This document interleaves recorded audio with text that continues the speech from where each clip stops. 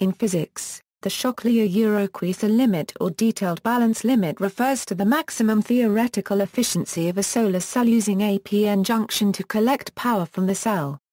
It was first calculated by William Shockley and Hans Queisser at Shockley Semiconductor in 1961. The limit is one of the most fundamental to solar energy production, and is considered to be one of the most important contributions in the field. The limit places maximum solar conversion efficiency around 33.7%, assuming a single p-n junction with a band gap of 1.34 eV. That is, of all the power contained in sunlight falling on an ideal solar cell, only 33.7% of that could ever be turned into electricity.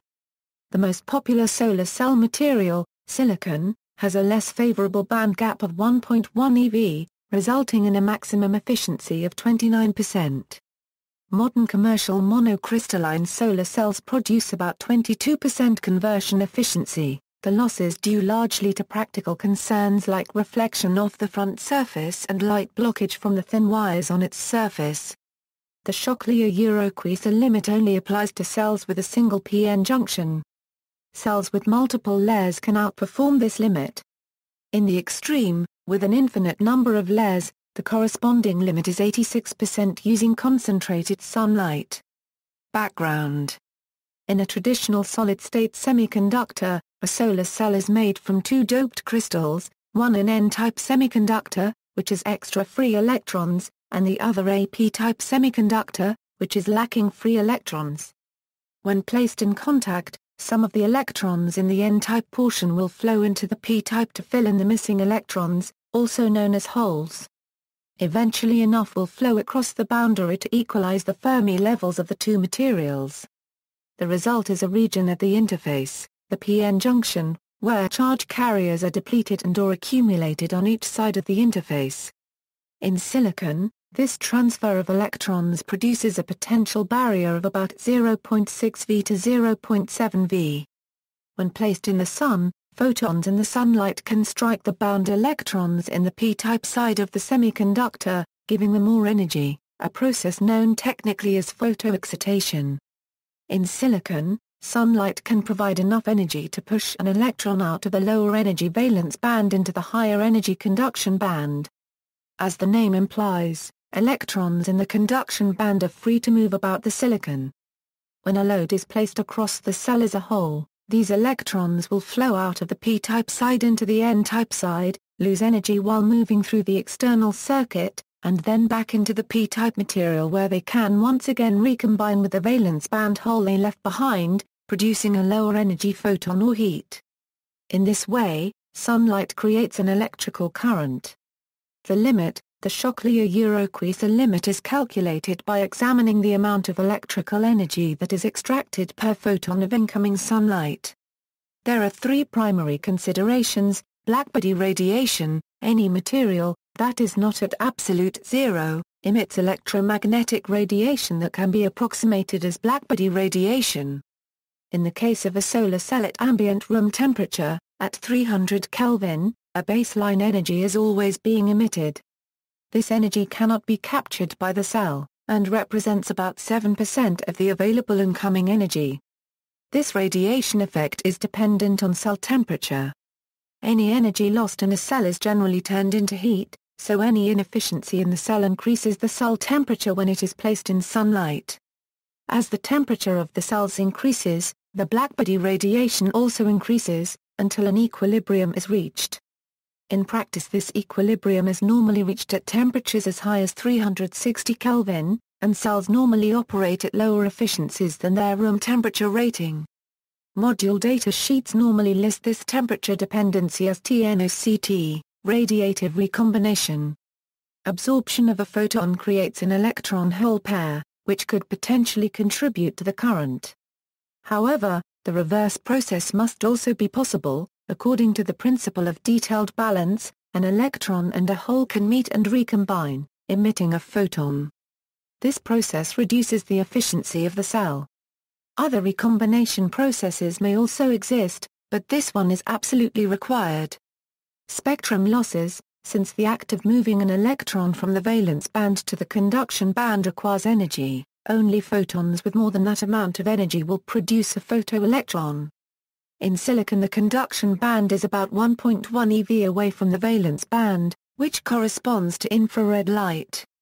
In other words, photons of red, yellow and blue light will all contribute to power production, whereas infrared, microwaves and radio waves will not.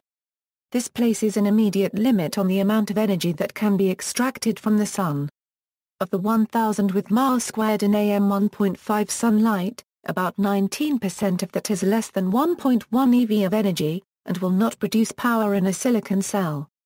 Another important contributor to losses is that any energy above and beyond the band gap energy is lost. While blue light has roughly twice the energy of red light, that energy is not captured by devices with a single p-n junction. The electron is ejected with higher energy when struck by a blue photon, but it loses this extra energy as it travels toward the p-n junction. This accounts for about 33% of the incident sunlight, meaning that from spectrum losses alone there is a theoretical conversion efficiency of about 48%, ignoring all other factors. Altogether, considering the spectrum losses alone, a solar cell has a peak theoretical efficiency of 48%. Thus the spectrum losses represent the vast majority of lost power. Including the effects of blackbody radiation and recombination, a single junction cell made will have a theoretical peak performance of about 33.7%, or about 337 with mass squared in AM 1.5. Other considerations: Shockley and Queisser's work considered the most basic physics only. There are a number of other factors that further reduce the theoretical power. Limited mobility: when an electron is ejected through photoexcitation, the atom it was formerly bound to is left with a net positive charge.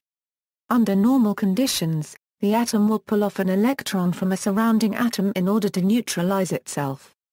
That atom will then attempt to remove an electron from another atom, and so forth, producing an ionization chain reaction that moves through the cell.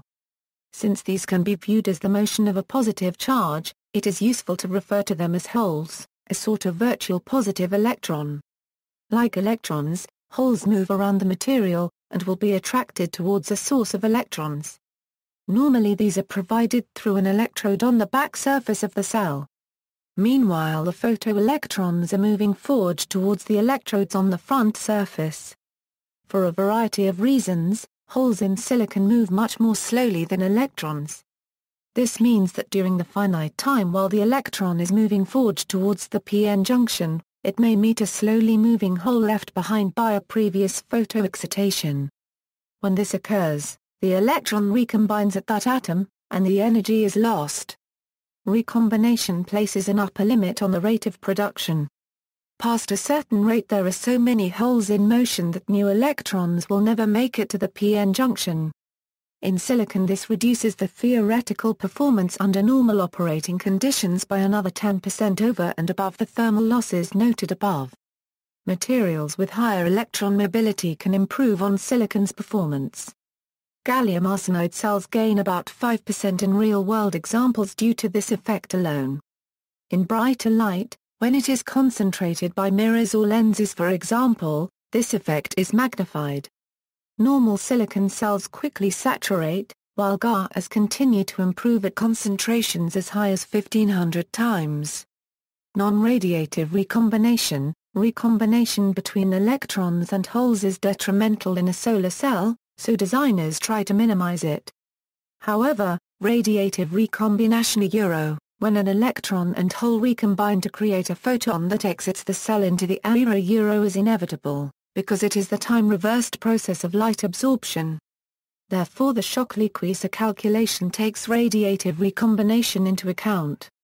But it assumes that there is no other source of recombination. More realistic limits, which are lower than the Shockley-Queisser limit, can be calculated by taking into account other causes of recombination. These include recombination at defects and grain boundaries.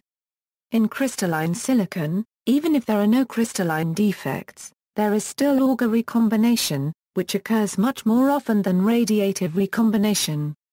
By taking this into account, the theoretical efficiency of crystalline silicon solar cells was calculated to be 29.4%.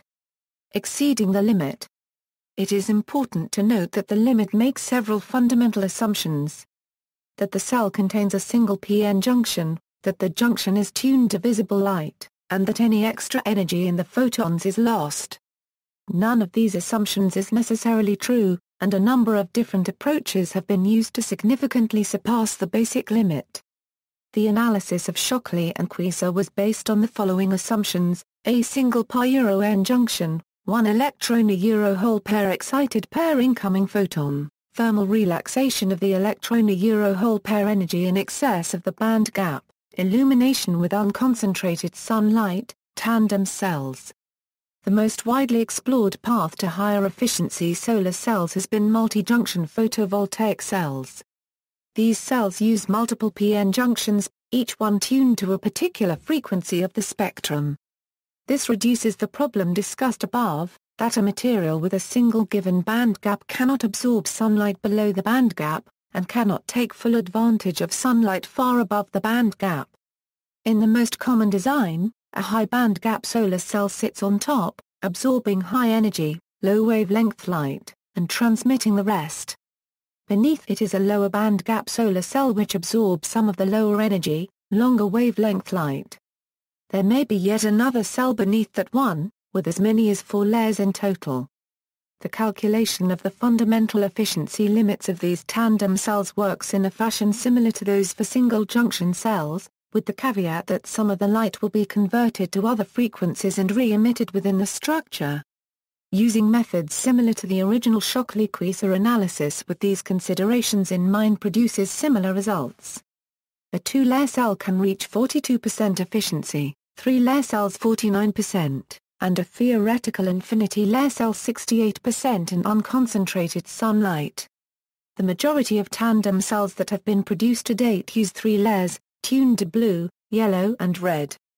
These cells require the use of semiconductors that can be tuned to specific frequencies, which has led to most of them being made of gallium arsenide compounds, often germanium for red, GaAs for yellow, and GaN-P2 for blue. They are very expensive to produce, using techniques similar to microprocessor construction but with chip sizes on the scale of several centimeters. In cases where outright performance is the only consideration, these cells have become common. They are widely used in satellite applications, for instance, where the power-to-weight ratio overwhelms practically every other consideration. They also can be used in concentrated photovoltaic applications, where a relatively small solar cell can serve a large area. Tandem cells are not restricted to high-performance applications. They are also used to make moderate-efficiency photovoltaics out of cheap but low-efficiency materials. One example is amorphous silicon solar cells, where triple-junction tandem cells are commercially available from Unisolar and other companies. Light concentration. Sunlight can be concentrated with lenses or mirrors to much higher intensity.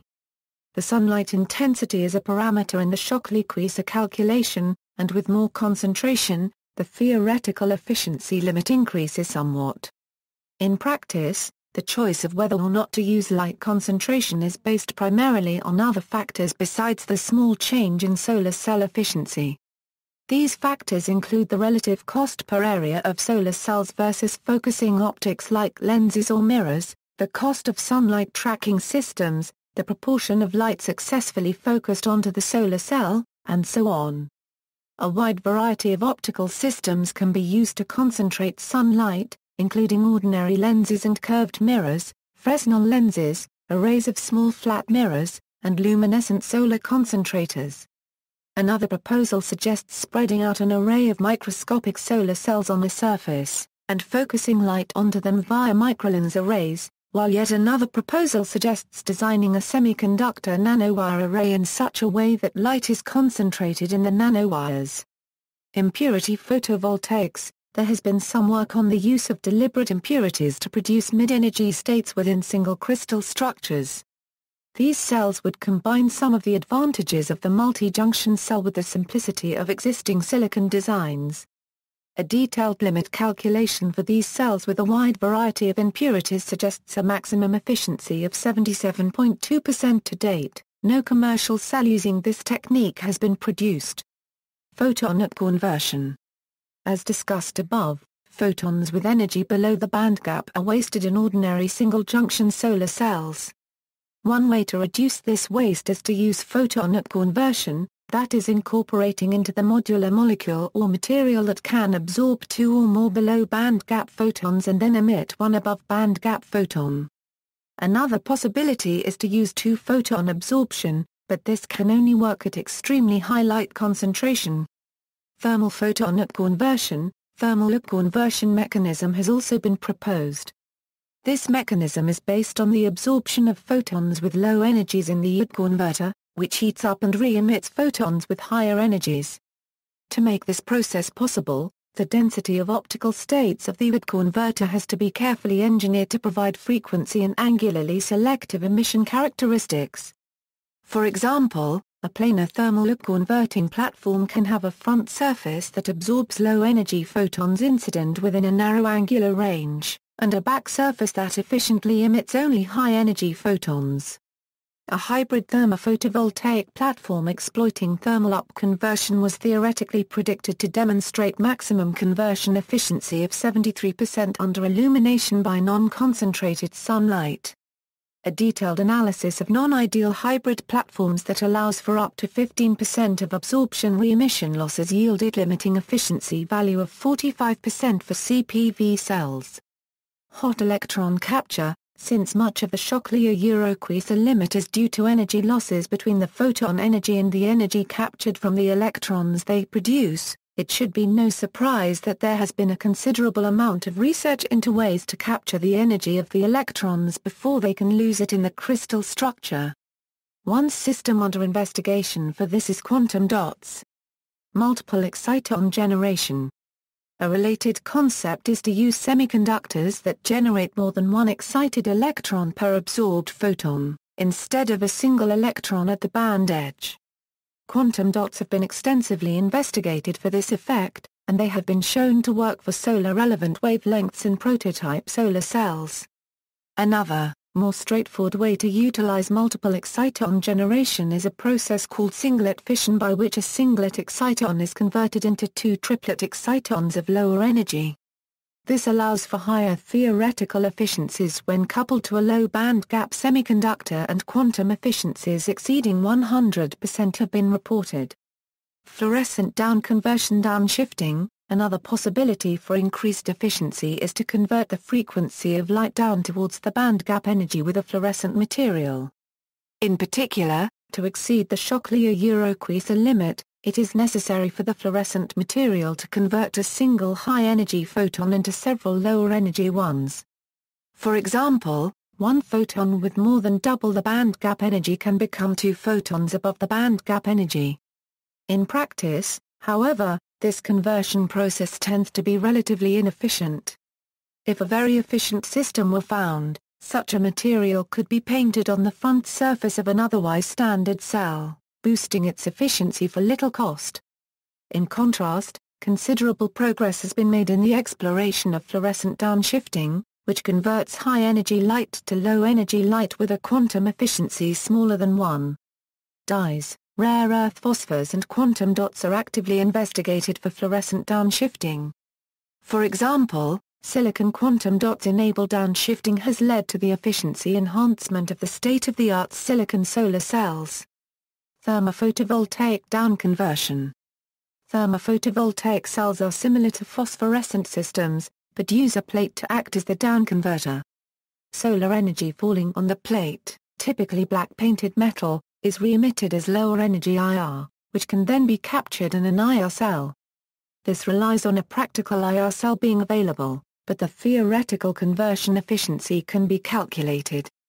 For a converter with a bandgap of 0.92 eV, efficiency is limited to 54% with a single junction cell, and 85% for concentrated light shining on ideal components with no optical losses and only radiative recombination. References. External links, reproduction of the Shockley-Queisser calculation, using the Mathematica software program. This code was used to calculate all the graphs in this article.